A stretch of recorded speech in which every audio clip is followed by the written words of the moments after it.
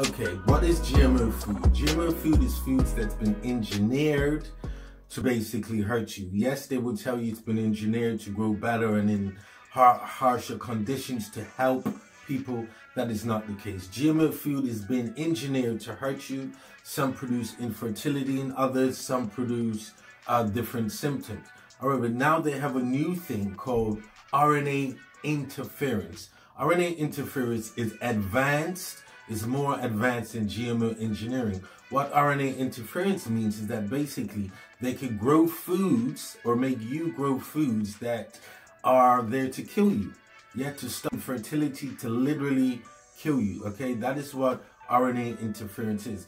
There's a new thing now with the RNA technology that everyone's bragging about. That's what the vaccine is. It's RNA technology, and that's why everyone's all excited about it.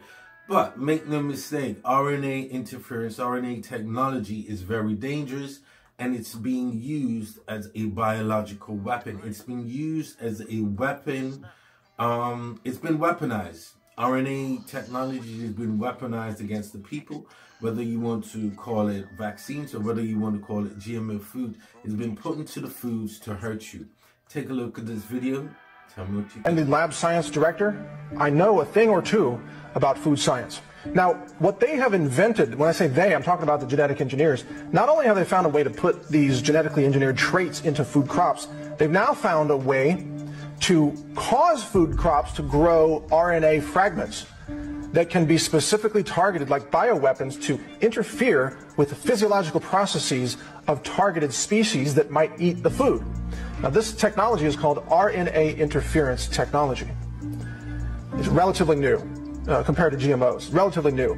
It's being touted now as a technology to eliminate the use of pesticides, because what they're saying is they can cause a corn crop to grow RNA fragments that will kill the insects that eat the corn without having to use pesticides like toxic chemicals that overload the insect nervous system and kill it from a nervous system breakdown and so on. This RNA interference technology is a pesticide technology, but it doesn't rely on pesticide chemicals. It relies on RNA fragments in the food. Now, what's disturbing about this is that this technology can be fine-tuned to target a specific race of humans who eat the food. I want you to follow me very carefully on this, because most people have never heard of this before. They've never heard of this technology. They don't know it can be targeted by race. Food crops can be engineered right now based on existing technology to cause infertility in black people alone. That technology is a reality. It's widely covered out there in the mainstream media, in the science media. RNA interference technology is widely covered. The government is at war with you. If you're black and you're watching this, the government is at war with you, and they want you exterminated, and they control the science funding, which means there will never be money for any genetic science of the food supply to uncover this truth. If it were there, it would be covered up like everything else has been covered up this entire time. Just like the Tuskegee experiments covered things up in the 1930s. Nothing has changed, except the technology is more advanced. The covert technology is more covert.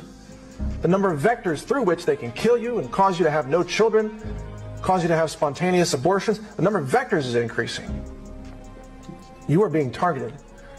And like I said earlier, to some extent we're all being targeted. But black people are being targeted more than anyone else.